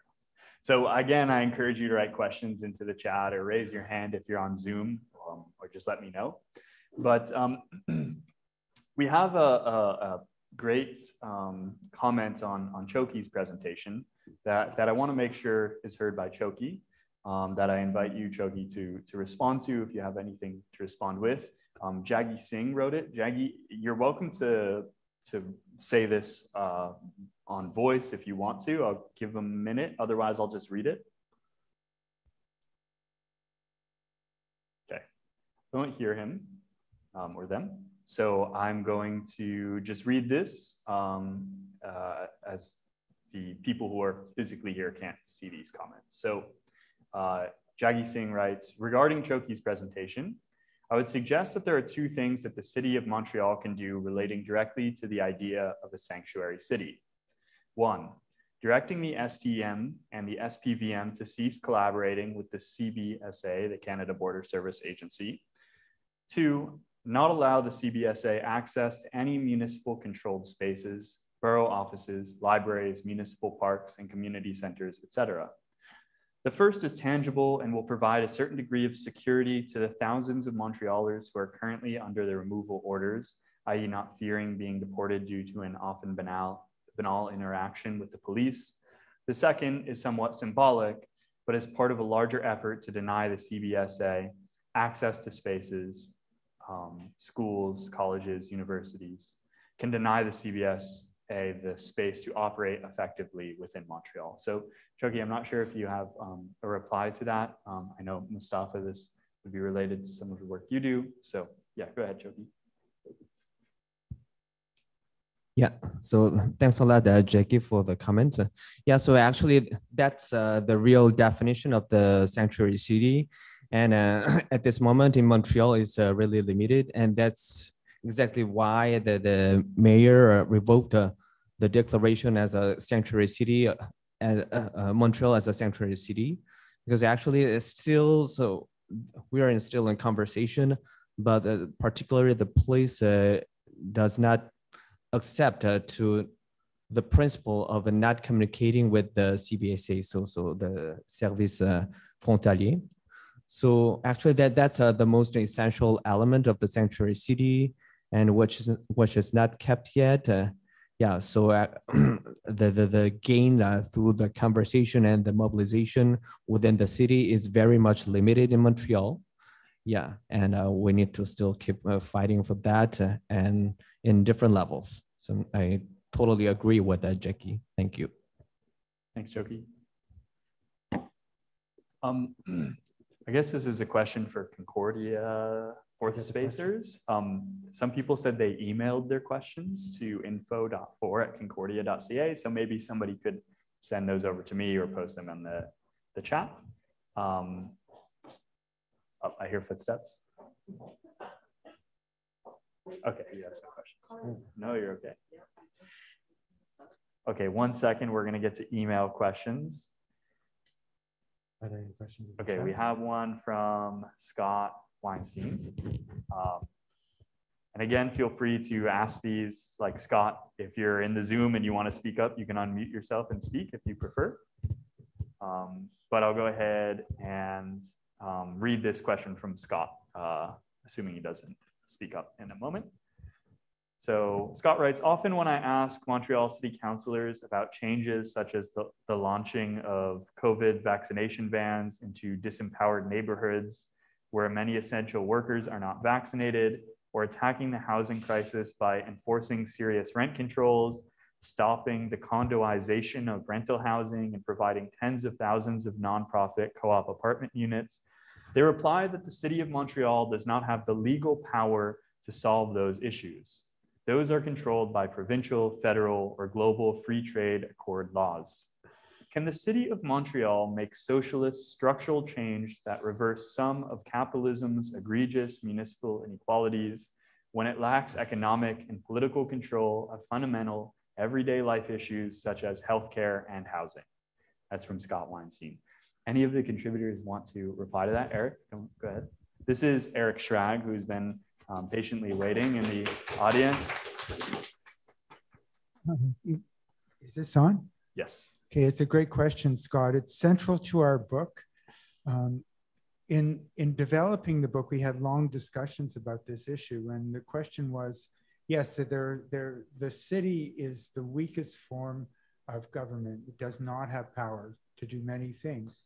The question is, can the city align itself with social movements and with community organizations to become a force to pressure higher levels of government to make the changes necessary? So that's the kind of analysis we had in the book. That the city, if it kind of sits back and says, oh, it's beyond our mandate, it's wasting our time. And I think what we have to see is whether the city can be kind of as a parallel to a community organizer, to mobilize the forces for social justice and change and put pressure on higher levels of government. There are examples of that, and we see from time to time the city taking a position demanding more social housing, for example. The problem is that it doesn't mobilize its allies on the ground to make that a real force for social change. So the vision in the book is that the city has to play that kind of role. Thank you. So Eric, maybe you'll stand there because there is a related question that came in from, I think it was Matthew Chapman. Yes, Matthew Chapman just asked a very simple question that I think is related to your answer. So I'm just gonna ask it again to make sure it gets in there. But he said, thank you for sharing the Berlin precedent with us, and shared an article for people to read about Berlin, and said, who do you see as logical actors to take this kind of effort forward in Montreal? Yeah, clearly, let me go back a step. So Prenons la Ville, the initiative we've taken, was based on the idea that two things are happening. One is community groups are focusing often on the province and not on the city. Secondly, that everyone lives in their little silos. So what we're trying to do with that is break these silos and pull together environment groups and housing groups and target the city to put pressure on the city to move forward with these kinds of demands. I think from what I understand about Berlin is that they have a constitutional right to do that within the city framework, and we don't in Montreal. So we'd have to have leadership from the city to demand that kind of power. supported by a broad-based community and social movements to do that. I'd like to ask a question that I had anticipated asking at some point, but I think now is the time. And I'd like to ask it to you, Eric. Do you take seriously this notion of making Montreal a city-state or something that resembles one? Is that a serious political statement or goal? Is that something worth focusing on? I know Leonard Cohen was a big advocate of that in the past, and it's coming up again. I won't name names, but there are mayoral candidates who were talking about that, and citizen groups. I mean, what do you think of that idea? Clearly, to do what we need to do, the city needs increased powers. We live in a context where I don't see how that's going to happen without a real shift on the ground and supporting that kind of demand for power. We live currently with a government in Quebec City that doesn't really care about the city at all. We live in with a federal government that doesn't even have a municipal affairs ministry. So neither level of government wants to give up their power. So it has to be something that's going to be fought for, and fought for with a constitutional change. But it's not going to come unless there's really bottom-up organization that's going to actually take power and force that kind of change, rather than waiting for some level of government to change the Constitution of Canada. Great. So hence, prenons la ville. Yeah, no, of course. Yeah. I'm glad to hear your answer to that question. I agree with you. I'm going to take another. Sam Bosky noted that Norman Mailer ran for mayor of New York on the platform of the city-state. Thank you for that note. I'm going to move back to email questions. So the next emailed question was from Berta Kaiser. I said that right?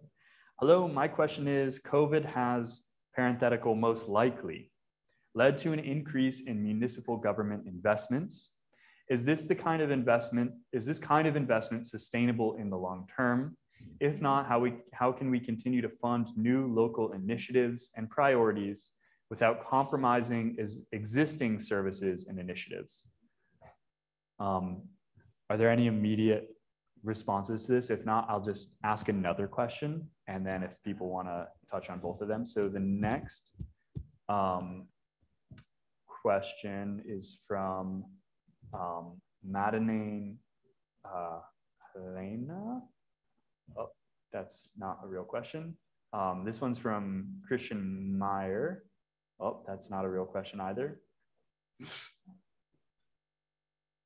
Okay, some of these questions are questions about other things. So those were the emailed questions. I'm going to leave those there. We have a question in the chat. Sorry, I swear I wasn't reading your emails, Anna. Although that's exactly what I was doing. Historically, is there a political party in Montreal that has significantly changed the bureaucracy for greater democracy? So we have two questions. One's about sustainable investment in the time of COVID and whether it will be sustainable. And the other is about significant change in bureaucracy for greater democracy. Mostafa, go ahead. Just on the COVID and municipal investment, I mean, there's two responses. I mean, one, which is unique. There's a lot of, all of a sudden we have this crisis of downtown, right? We have to save downtown, right? That downtown got the worst of COVID in terms of the economic effects of sort of the downturn, that no one is coming downtown. And no one raised the question is that, okay, to save the small businesses, but to save Fairview Cadillac, to save BMO, to save, who are we saving when we're saving quote unquote downtown, right? And so, and to bring people back downtown. And so it poses the kind of question of when Montreal was investing and trying to subsidize and support downtown and the downtown business associations, who are we saving? And downtown has been always a historical example of always needing saving, right? It was It needed saving in the 90s when you saw Quartier International, in which all of the big players essentially got away with downtown real estate at a fraction of the price. And the city lost money at the end. So when we talk about a sustainable investment, but on the other side, there was this kind of investment into different neighborhoods, into cultural activities over the last two summers. The ability to all of a sudden turn to make a whole set of streets pedestrian like that overnight. We had a range of pedestrian streets in the summer, car free. So it's clear when people say, well, the city doesn't have powers over certain things, but then the city ultimately does have power over certain things as well, right? And that made our city for the better. So it wasn't even the things that they invested financial resources in, right? But I mean, some of the things that the city could have had done during COVID is to, and I mean, in some instances had done so, support community groups that were on the front lines of dealing with the fallout of COVID-19, particularly groups working in Montreal North, or groups like the Immigrant Workers Center that were dealing with people who were deeply affected by COVID-19. And it was clear that when people talk about sustainable investments, if you go back, there's a very public, you can find on the city website, kind of the spending on these programs for the city is really a fraction of their budget. It's, you know, we're talking 2 to 3% of the budget, right? A third of the city's budget goes into two things. And I was saying that at the beginning, 17 to 18% for policing and 17 to 18% for debt obligations, right? So what it spends on sort of these social investments is very little. So if we weren't paying banks or police, we could actually have a much nicer community. So I think a lot of those investments are sustainable. Thanks, Mostafa. I'll go ahead and take a stab at Maria's question and read what Sam Bosky said in response to it, which I think is true. Sam said, I would suggest that the Montreal citizen movement's changes in 1987, restructuring the city services, setting up commissions of council with public participation, etc., was a first step in that direction, but momentum was lost, and the 2001 Une Île, Une Ville re-centralized too much. So I think I agree with Sam, and in the introduction to Take the City, I write about the Montreal citizens movement and its history. My research was mostly based on some of the internal conflicts in the early days of the party. I thought that was the most interesting aspect of the MCM is you had pragmatists on one hand who were associated more with the kind of like neoliberal progressivism, and then you had a more radical sect in the party that was more socialist oriented.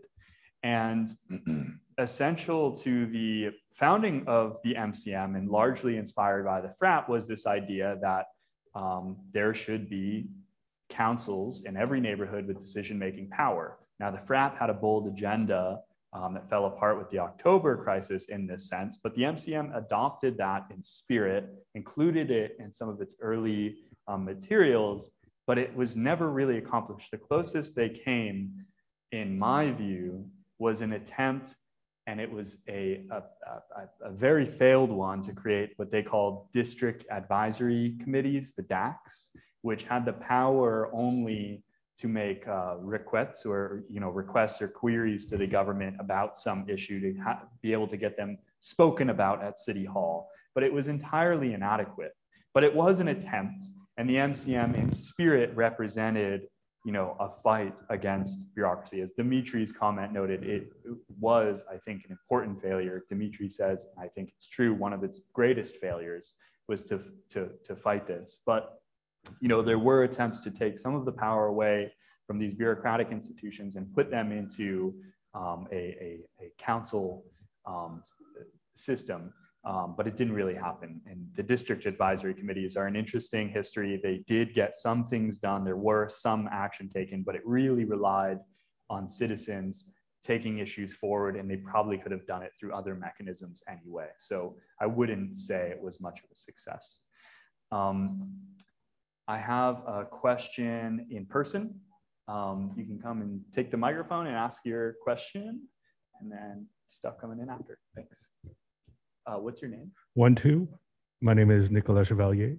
I'm a student here at Concordia doing an environmental science bachelor's. I'm also a member of Climate Justice Montreal. I also do admin work with Mutual Aid Montreal on Facebook. We need administrators if everybody's interested. But here at Concordia, I'm supporting a project called SEAS, Socialist or Solidarity Economy Incubation Zone, which, if it passes at referendum this fall, will get funding to start a solidarity economy in Concordia and around Montreal, hopefully displacing some capitalist force.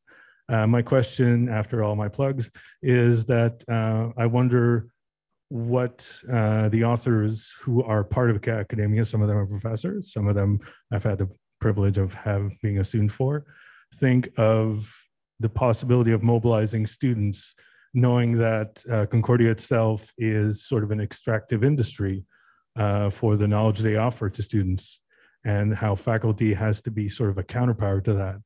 I say this knowing that we're now back in person and the university has already taken away many measures that made it easier for students to be here. So my question is, what potential do you see for the student body, for faculty, and for Concordia? Do you see it more as a positive possible or a problem for municipal societies? Thank you. Yeah, I think that's a great question. Norma, I think you'd be a logical person to respond to this. I could speak as well to it. Jason Prince here in the corner. Jason Prince, the voice from above. Well, why don't we have Jason go, and then Norma, you can go after. Welcome, Jason, wherever you are. All right, I'll throw some video on. I'm very sick and I'm in bed, so I apologize. I'm following along. So, you know, there are 200,000 students in Montreal, including the Cégep and university students.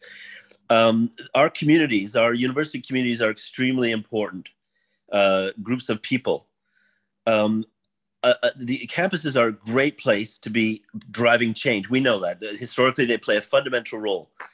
So the SEAS initiative, if I understand your question, the SEAS initiative at Concordia University has about maybe 8, maybe 10 different collective enterprises running parts of the campus economy. And there's been a great push to take control of food.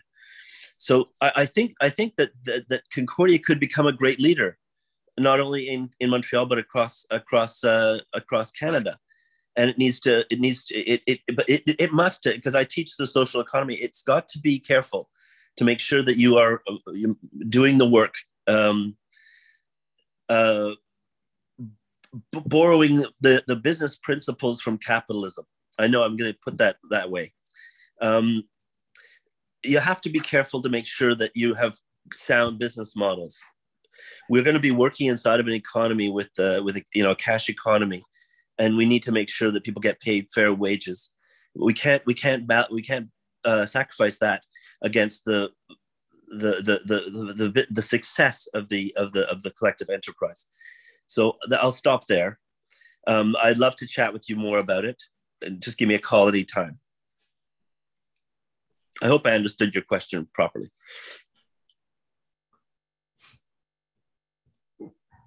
Thanks, Jason. We miss you here in person. So I just would want to add just to that, and thanks, Nicola, for that great question. And Nicola is really also at the forefront of a lot of student activism and movements, as well as local organizing in the city. And one thing I just want to mention is that the university itself, as a public institution, has a huge, and we have many of them here in the city, have a huge footprint here, ecologically, economically, politically. And one of the things that's mentioned in literature in relation to very large institutions is the potential that they can play as anchor institutions. And what that means is that large institutions such as this are also sites of economic exchange, and so can really have a big influence on the forms that that exchange takes. As Jason already noted, there's 8 to 10 or so solidarity economy initiatives already in operation. And so key questions are, where are resources being sourced from and under what conditions? How is the universities are also in many ways themselves real estate developers. They're in prime real estate in the city. How is that space used and for what purpose as a public institution? What are the public, uses? Who has access, when, and for what ends? And so I think there's a lot of questions that could be posed about the role of the university in the city. And I think with the neoliberalization of universities, and I think, Jason, you touched on this just a bit, but this question of neoliberalism is really manifest throughout our institutions, and the university is no exception, that this really pushes back against mobilizing and forging these connections. But Concordia has had a long history and legacy of student movement and mobilizations and taking the lead in defining these agendas. And I'm hopeful that that can continue and that can play an important role in exposing not only the role universities currently play in these different fronts, the economic, the development, property development angle, and the political fronts and their potential for playing other roles. Thank you, Norma. We're going to take a couple more questions. The next one, I think, Patrick Barnard, you'd be the best to respond. Matthew Chapman, I'll read it unless you want to go on your microphone. I'll give you a second if you choose to. Okay, don't hear Matthew Chapman, so I'll go ahead and ask Matthew's question. So Matthew Chapman asks, one of the watershed decisions in the environmental movement was to establish the IPCC and thus provide a source of relative scientific consensus. To what extent does the UN Habitat play this role for exemplary urban development, and should efforts be made to further legitimize that institution or another that could play such a global role? Yes, this is a question from Matt, isn't it? Yeah, I don't know enough about all of this to be able to properly answer that question, honestly. Okay, fair enough. Yeah, I'm sorry about that. I wish I could. I will say one thing, that somehow this isn't directly connected to that, but it's connected to a lot of other things. The cities in Canada are creatures of the provinces. The legislation that formally governs the city of Montreal is the City and Towns Act. And Linda Gyulai's point was illustrated for me when I happened to be in a meeting of people from all sorts of municipalities around Quebec. And someone said, well, there were a couple of things said that I never forgot. One was, on est toujours dans les paroisses. So what that person meant was, in smaller municipalities, it's still the notable, the respected members of the community who run things. And someone else said, and when we try and resist something, it's mostly about the environment, but it applies to many other things, we have to go to court. We often lose, and then it's going to cost us $40,000 or $50,000. So municipalities, it's not just Montreal, all over Quebec are in the most terrible straitjacket. So what can be done in terms of organizing? Now, I'm going to put forward an idea which I'm sure lots of people have thought about. It's not so easy because it involves risks and work and other such things. But I think in the next few years, concerned Montrealers should not wait for the city to act about certain things. Now, what that means, I'm not quite sure. So I'm just thinking off the top of my head, but let's say there's a housing problem in one small place. So somehow you get somebody who has some property, who's sympathetic, and you build a model house, just one or two. And you show somehow that if people have just a little margin, they actually can build housing for themselves. Now, John Bradley is listening. He's an expert on housing. I'm not.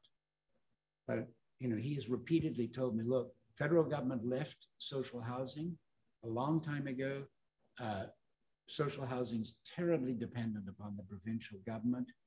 But I probably am not right here, but I've wondered whether some sort of autonomous social housing entity could be created by people outside the normal structures. I mean, it could be very small, but it would be electrifying. The Montreal Housing Cooperative, it's not easy to do. Mm-hmm. So what I'm getting at is something like this. The City and Towns Act is terribly confining. There's an awful lack of democracy in cities across Quebec. Executive committees determine everything. We don't even get a chance to see what they talk about, which is unbelievably wrong. Something should be done about that. The other thing is, I think that the autonomous actions of citizens provide some antidote to this terrible situation, which affects municipalities everywhere. And maybe that's an idea too. There are other people in other cities that we may not have thought about. I mean, I'm just throwing Sherbrooke, Gatineau, who might be willing to get together with people from Montreal. Say, we have the same problems. Let's see if we can have a kind of federation of, autonomous housing collectives, things like that. In other words, reaching out to other cities because they do suffer from the same thing. Hmm. So anyway, I don't know if that helps. Certainly. And I never got to tell my story, but I'll skip that for another time. No, I'm kidding. I had an October 16th. That's right. Yes. I'm looking, the French edition of the book is very important. Yes. So maybe I can talk to you about that later. Okay? Yes. Because people have asked me for chapters and things. Anyway, thanks. I don't know if I'll put this. Thank you very much, Patrick. Thank you so much. So I want to read out one of Linda Gyulai's responses for people who are here, so they can't read it. And then I want to do one more question, and then we'll wrap up, because I think we were hoping to finish at 4:30, but of course these things always end up going longer when there are so many good questions and just a lot of energy around this book. But Linda Gyulai said, in response to Maria and Sam, I think the bureaucratization has occurred in politics as well.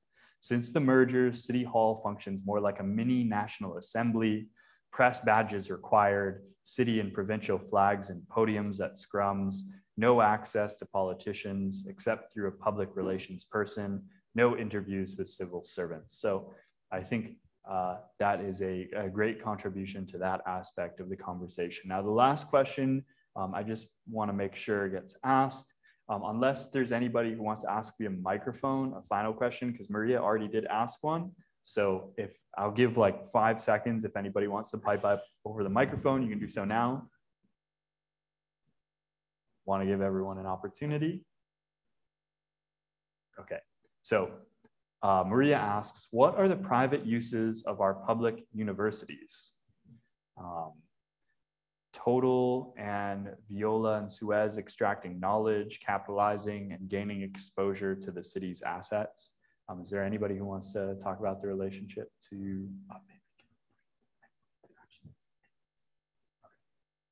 Are there anybody who wants to respond to that? Okay, I don't have any responses. Sorry, Maria. Perhaps you can email the contributor you think you would be most well suited to respond to that. There's one thing I wanted to mention.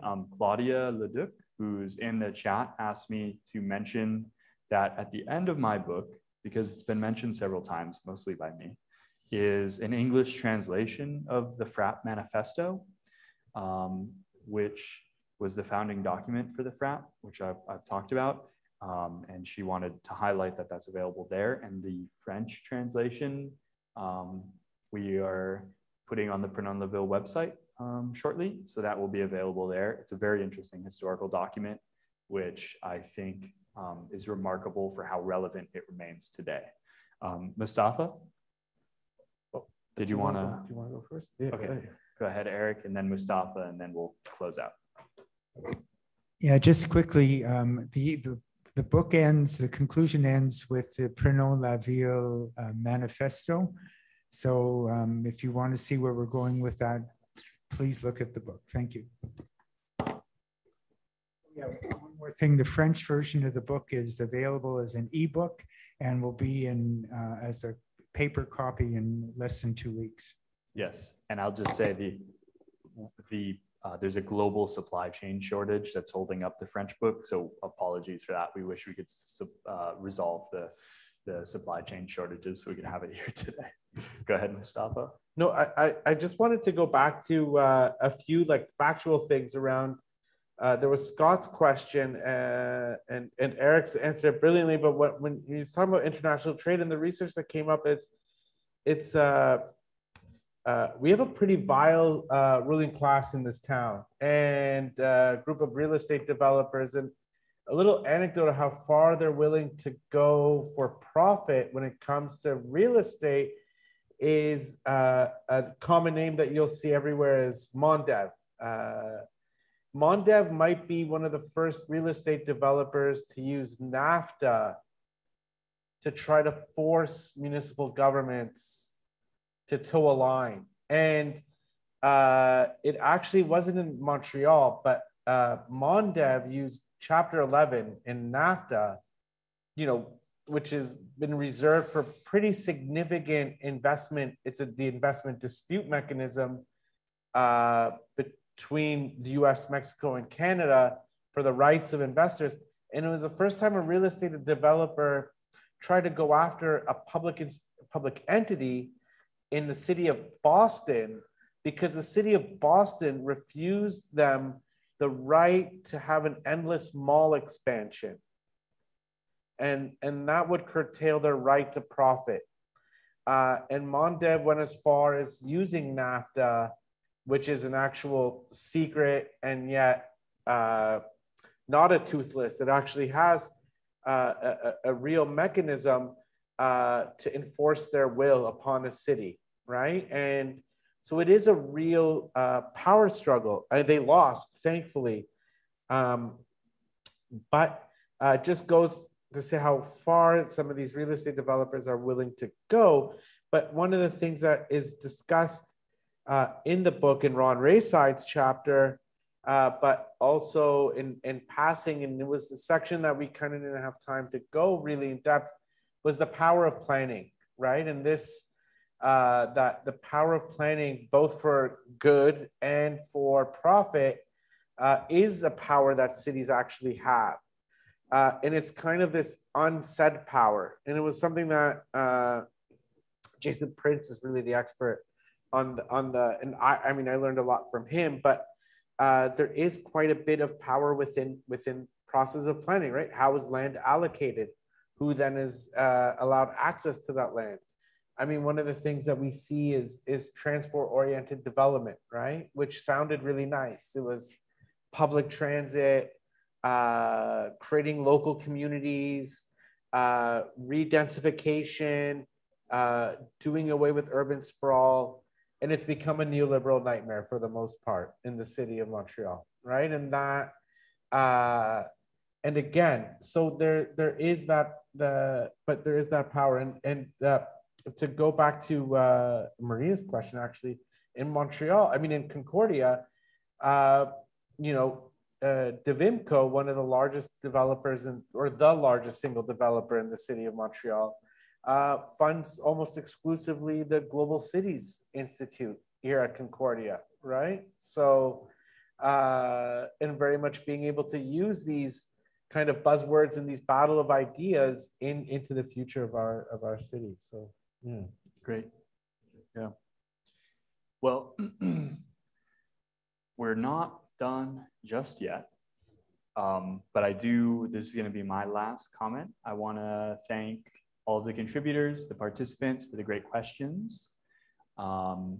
I also want to thank the fourth space at Concordia, which did a really excellent job of hosting us and putting this excellent technology to use and giving us a space that's dynamic and spacious and safe. So thank you to fourth space. I was going to pass it off to Anna, who's somewhere, maybe on Zoom. Oh, there we go. Who's going to close us out? Thanks. Thanks so much, Jason. I noticed you have one more comment in the chat. I'm not sure if you want to reply to it, maybe via text, but I'll take this moment to, if we're ping-ponging thanks, then I'm throwing the ball right back at you.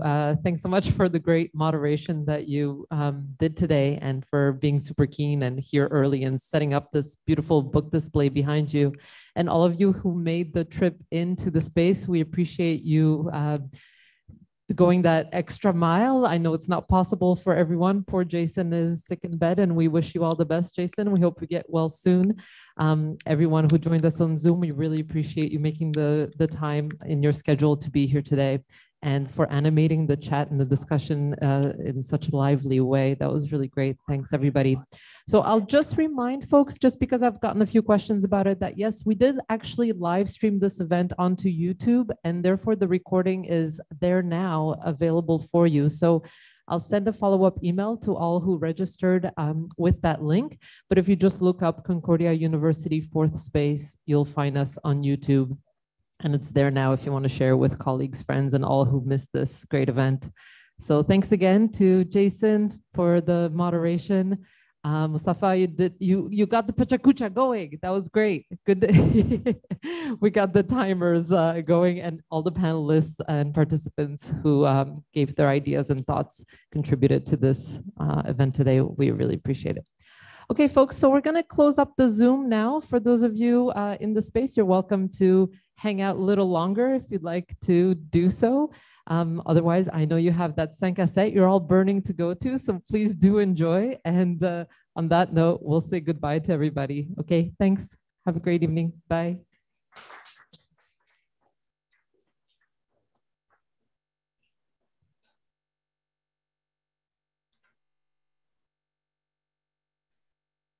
Is this off? Oh, I'm on. Yeah, you're on. Okay, we're done. We're done.